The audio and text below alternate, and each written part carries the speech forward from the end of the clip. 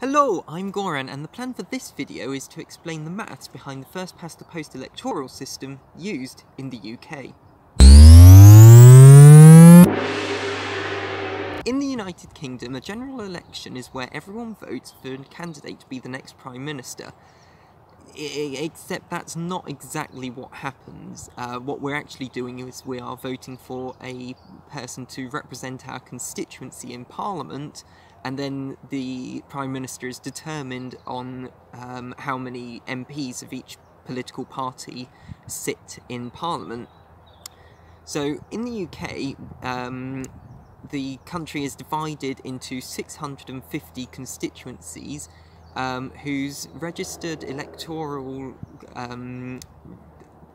quota has to be between 95 and 105% of the average, which is just a fancy way of saying about 70,000. Okay, and then each constituency votes for an MP, and whichever party has the most MPs, so more than 326 MPs in Parliament, gets to be the next Prime Minister. Hi there, Goran in the edit here. Just thought I'd note that if things were left here, then the electoral system in the UK would actually make some sense. What you have is 650 members of Parliament representing their constituency independently. And then the monarch appoints one of these MPs to be Prime Minister, and crucially, it is their decision. It is whichever MP they think is best suited for the job. However, when large political parties form, things get a bit more complicated, which I do explain a bit later in the video. There are some situations where, you know, you can have a government with less than 326 MPs, but I'm not going to go into that. Okay. At first, this sounds pretty good. You know, you're reducing 70,000 people to one representative. You know, on paper, that sounds good. Except that's not what happens. It can actually reduce as little as a third of the constituency to an elected representative.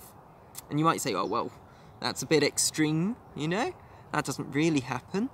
But it does. In the 2019 general election, the Conservatives won a 365-seat majority, and several of those seats were won in marginal constituencies.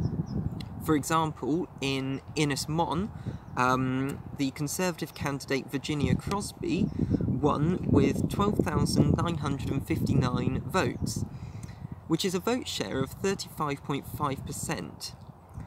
That means that that 2/3 of their constituency aren't properly represented in Parliament. Because, you know, if you think about it, let's say that one person in that constituency voted Labour, that means they probably identify with the Labour manifesto more than the Conservative one. But Virginia Crosby is very unlikely to back Labour motions. You know, she is a Conservative member. So it's a bit unfair that this can happen in our electoral system. And that's not the only issue. Let's suppose that you have a hypothetical country that votes in a 60-40 split between the circles and the triangles. Now, this country has 5 constituencies. It's pretty small. Okay, so there are 5 seats in Parliament. Okay, now let's also suppose that this country has its constituencies designed in such a way that each of them vote in 60-40. Okay, so nationally it's still a 60-40 split. But with first past the post, every seat in Parliament will be won by the Circle Party. That means that 40% of the population, the entire national population of this country, are just not represented at all. Which it's incredibly unfair. And again, you might think, oh well, that's a bit extreme. Okay, that doesn't really happen.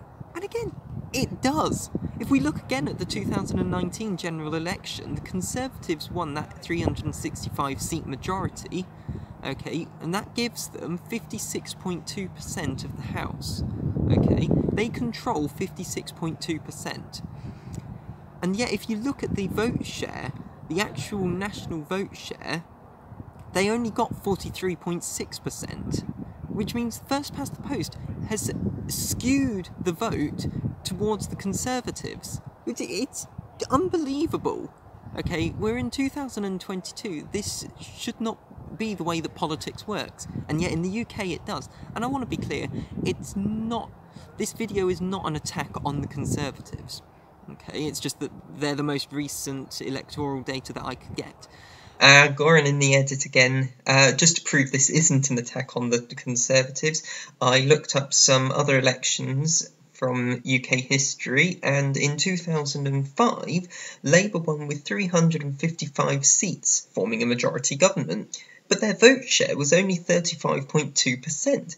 That's the largest misrepresentation of the public vote ever to form a majority government.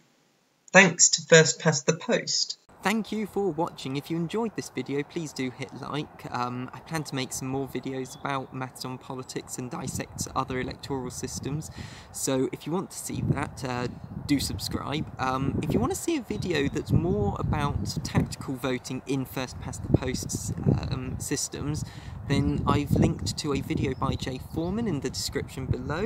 It should also be in the card, which I think appears either here or here, I'm not sure which, but in the meantime, I've been Goran, and this has been Maths on Politics.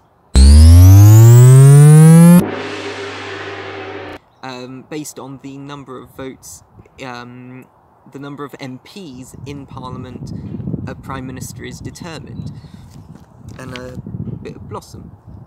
Nice. So that's... I mean, it wasn't great, but, I mean, that was a wonderful blooper. Wonderful.